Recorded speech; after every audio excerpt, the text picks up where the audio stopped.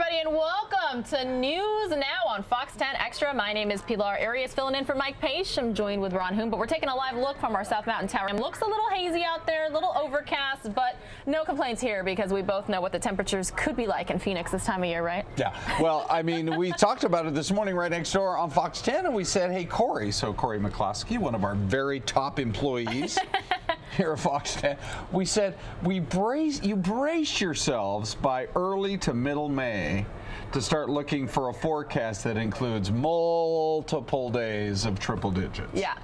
And yet, this particular 10-day forecast doesn't have one. Speaking of, here it is.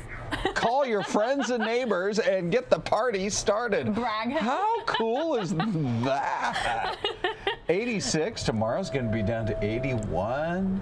Going to be a little cloudy over the weekend. Mother's Day. Come on, Mother's Day at 80? Look at that 77 on Saturday. I don't even mind that there's like a chance of showers. No, it's like, of course who cares? not. I know. It's so great. We're so lucky here sometimes. We luck out.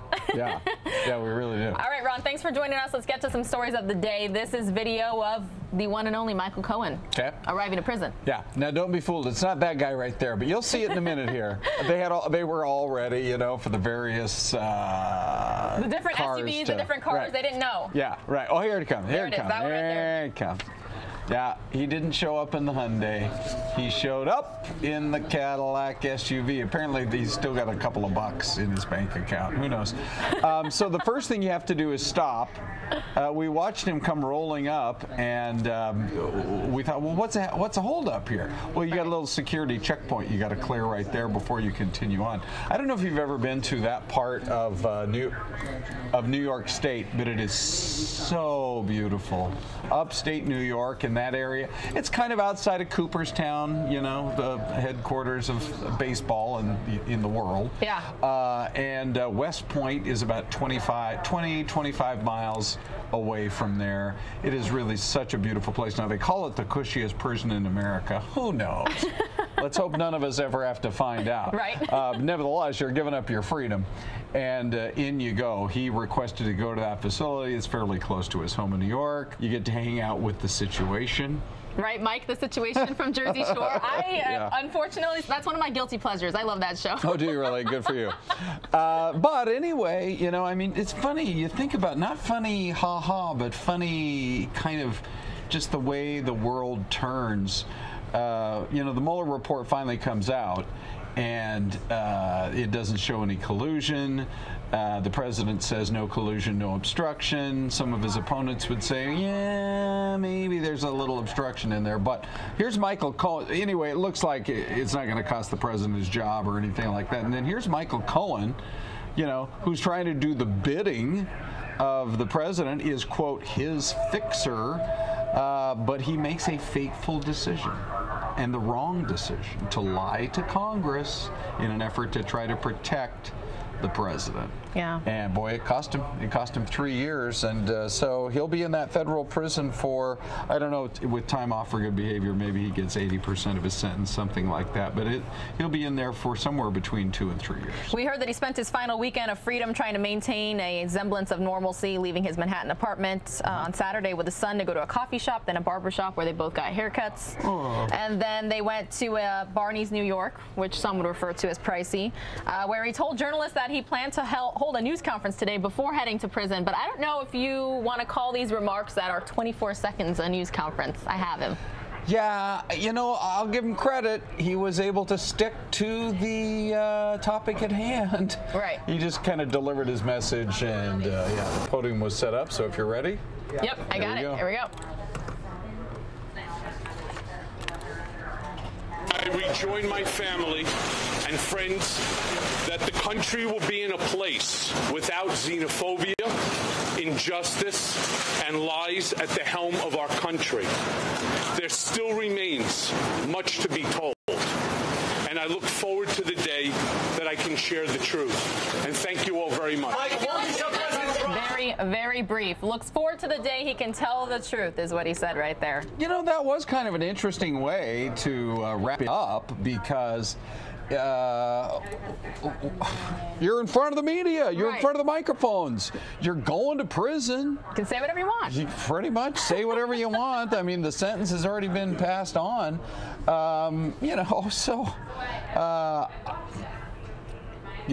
want to know what I think, Pilar? I do. I think his plan is that while he's in prison, he's going to write a book. Yep. A tell-all with everything he knows, and that was what we call in our business a tease.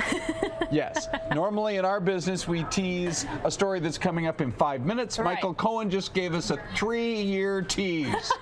Wait for I it. kind of think that's what's happening here. I think he's probably said, well, I'm going to put my time to use there, and I will write a book, and I will tell everything that needs to be told, because I don't know why he had to say what he said. That's the only thing I can read into it. Right. Yeah. All right, Ron, this next top story. When this happened this morning, I thought of the commercial, we had a baby, it's a boy. You know what? I did too. I was trying to figure out a way to work it in on Fox 10. So you see Harry, and he's over at the phone in the maternity ward, and he's trying to call. You put a call through to the Queen. Okay, fine, Harry, we will. But I mean, are you bothering her? Just let her know we had a baby, it's a boy. Right.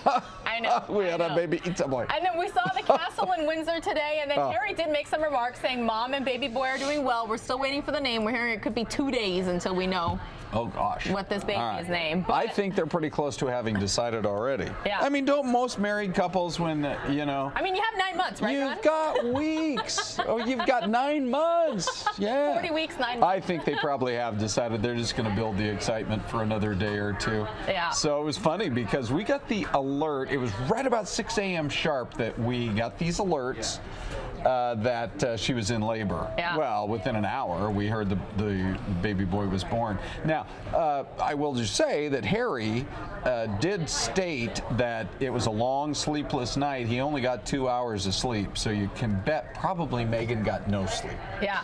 And so it could have been a long delivery. We don't know a lot of those details. We believe that in another break from royal tradition, she did not go to the hospital where we are so used to seeing previous royals emerge, talking about the husbands, to share the word that their wife has just delivered, which is the way that William and Kate did it.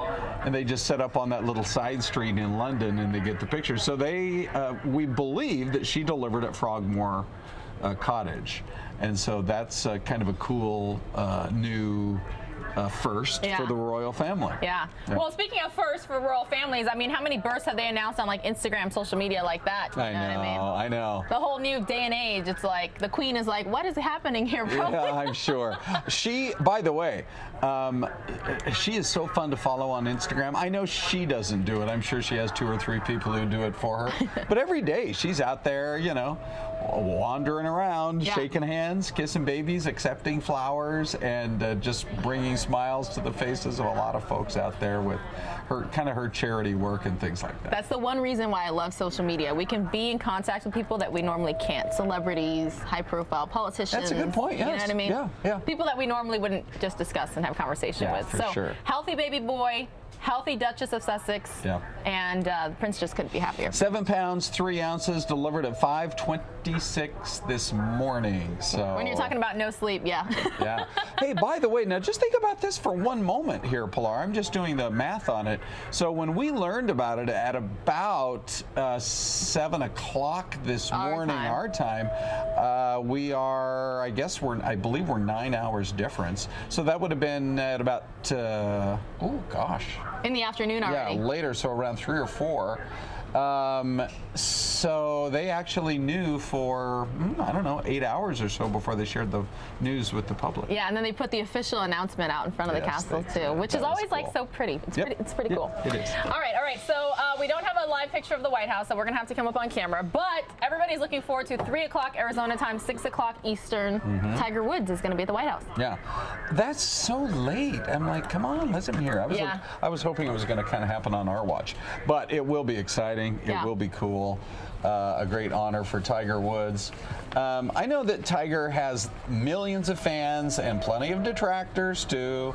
I happen to be a fan of Tiger Woods, and especially to see a guy who most folks thought he was over the hill, he was never going to return to greatness, and he just persevered and he never gave up. Right. And the fact that he took that approach and that it paid off for him, and he won not just a golf tournament, he won the Masters. Right. Is just so great. So that'll be fun to watch later today. I would like to be able to use this as a reminder, though, that you can always head to our News Now stream, because we're going to go until 4 o'clock today. So at 3 o'clock, we will have it. All you have to do is go to youtube.com/Fox10Phoenix, and you can watch it in its entirety there. Yep, we know we have people who watch us on their phone all the time, so that's great. Yep. All right, Ron, you and I are avid travelers. We travel quite often, right? Yes. And normally to get through security at the airport, you need what? Well, first of all, you need your ID. That's number one. Second of all, you need to make sure you got all your toothpaste out of your carry-through. Unless you have TSA pre-check. I have pre-check. I love it. Yeah. And then you got to make sure you have a plane ticket. Yep. Except if you're at this one airport now in Florida. Which, by the way, have you ever been? TPA, Tampa International Airport. We only landed there. It was a continuation of a flight. I believe this was a long time ago. I think we were going down to see my aunt in Puerto Rico. Yeah. And we didn't even get off the plane. We just landed. And I guess they picked up some passengers, and we continued on. But anyway, they have the only Potbelly sandwich shop in the entire state of Florida at the Tampa airport. I've never eaten at Potbelly, but I'm hearing today that it's good. Yeah, and it's past the security checkpoint. Yep. So if you're running Potbelly, this is great news for you. This is the kind of an experimental thing. It's the first airport in the nation to say, hey, maybe we freaked out a little bit in terms of the way we clamp down on security by never letting anybody.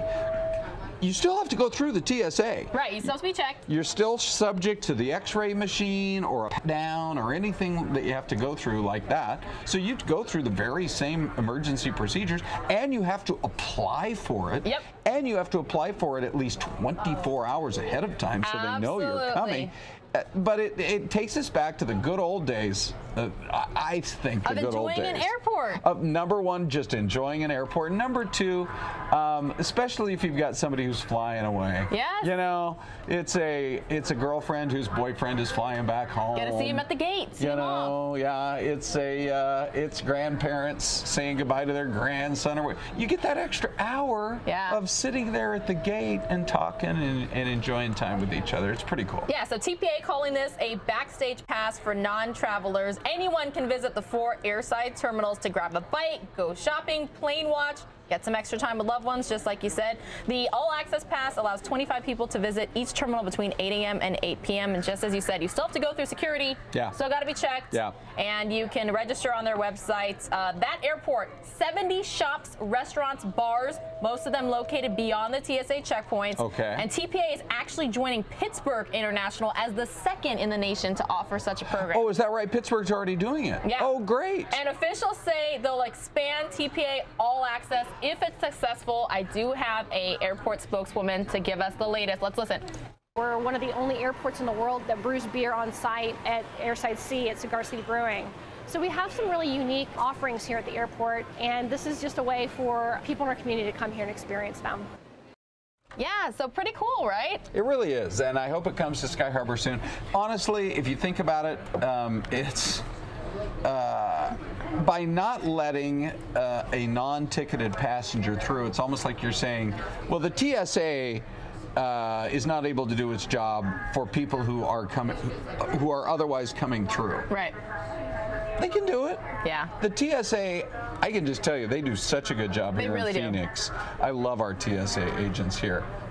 They're fully capable of checking everybody who has a ticket and those who don't. Yeah.